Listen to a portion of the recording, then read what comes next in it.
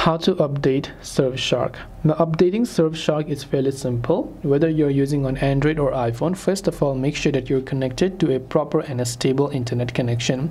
Once you're made sure that you connect to the internet connection, if you're using Android, you want to come to your Play Store and simply search for Surfshark VPN. Now, and if you're on iPhone, you want to simply open up your respective app store and search for Surfshark VPN. And to update it, you just have to look for the update button. So if it requires an update, you will find an update button there. Same for iPhone users as well.